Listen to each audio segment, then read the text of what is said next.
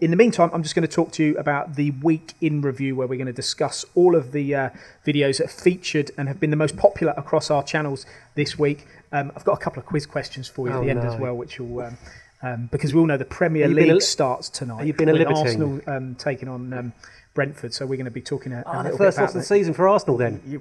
First game of the season. I'm not sure it'll be a loss. Okay, so week in review this week. Our top 5 videos on the MTD CNC channel, which you should really watch amongst other stuff. Number 5 is a video from FT Gearing that I did with Jason Butler, where we walked around the whole of the FT Gearing's factory. I know we've done a lot of videos at FT Gearing, but if you haven't been there and you're watching or listening to this, they have the most immaculate shop floor I've ever seen. It's branded in orange and black like the Mazak colours, full of Mazak machines. They've got Integrex machines.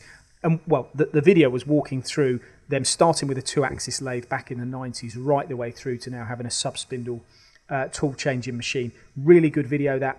Video number 4, Gio, you were involved in this, the video that we did at ProDrive. This is our fourth best watched video this week on MTD CNC. If you want to learn about ProDrive, or you want to have a sneak preview of what is inside ProDrive, then this video is worth a watch. But the main driver for this particular feature was the fact that ProDrive?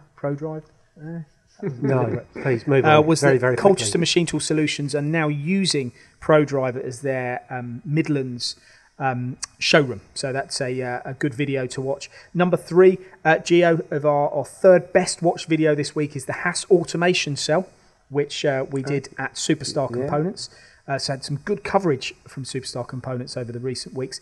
And if you wanted to see, I mean, this to me is what you might not know Haas for. This is a gantry loading automation solution on a turning centre, very, very competitively priced and doing a terrific job at Superstar Components. So that's number 3 in the charts. Number 2 is the Colchester VMC deal that me and you, it seems to be a lot of me and you featuring in this week, Jim. How come you ain't got yours in here, Colin? What they're obviously not very popular. So number 2, that's a bit harsh on the Colchester VMC deal, £60,000. We covered the Storm machine while we were at ProDrive. They have a vertical machining centre in stock, 60k, 10k spindle, 24 station ATC, a meter in the X, FANUC control. A popular seller for them, just £60,000. That was video number 2. Guess what was video number 1? It was one of mine, wasn't it? No. Oh. It was the video I actually did at XYZ of the Subspindle SS65, which had a whopping 8,000 plus views across our channel in the last 7 days. That's the new machine to XYZ. Brand new machine, sub-spindle machine. We talked about it last week on the show. New sub-spindle lathe to XYZ. It's been really well received, that video has, and I think they're going to do exceptionally well with the 2 machines there in stock. I've got something for you. I know why my videos haven't showcased on that list. What's that? Because, in all seriousness, I've spent the last 4 weeks sorting out my Swarth Talks number 2, slider special. We'll come on to that shortly. Okay. So continuing on the week in review, also on the channel this week, we've had news stories from Chiron. They're going to present their new Micro 5 compact machining centre at EMO. Of course, EMO is just around the corner, running from the 4th of October, I think, through to the 9th or 10th of October.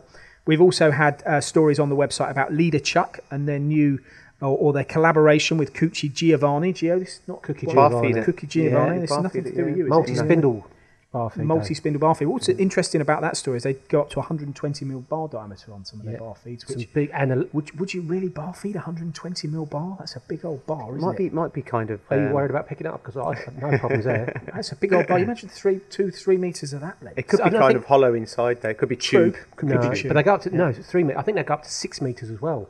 Really? So big amount of bar there. So if you want to learn about bar feeds and see what leaders see that, well, I hope you see those at EMU as well. EMO.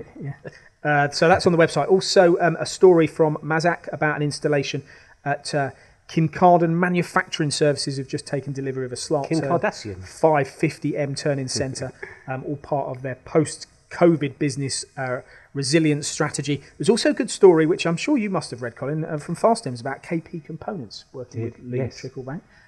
Good to see some activity from Fastems on Absolutely. the MTD website. Some of the stuff they do. And the setup, I'm trying to remember how long, it was a real quick turnaround in terms of getting it in the machine shop up and running. Absolutely brilliant. I always think the Fastems solution is something that we should see a lot more of, and I'm sure we will in the future. They're flexible manufacturing systems really do offer that ability to just run unmanned for long periods of time, but not just on those high volumes as we always talk about. Also stories from Sandvik about a move or a new building being built in Halesowen.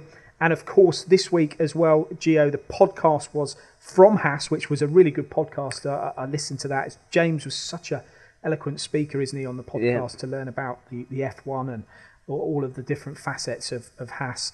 We also had videos on the website from Korea at Blue Diamond. We had some news from Leader CNC on one of their new sliding head nano machines. And of course, Prima Power were once again on our website with their additive manufacturing machine. And last, before I take a breath, LK Metrology and Hoffman Geo. We had some good stories on there from you. So lots on the MTD CNC website. Lots happened on the website this week and our YouTube channel. We've recorded 244,000 impressions across the channel this week. Slightly down on last week, but we are in holiday season. So 200, still quarter of a million. Well, no, just under. Good math. You didn't get just under level, did you? just under 250,000 impressions across our channel. So it's a really good statistic.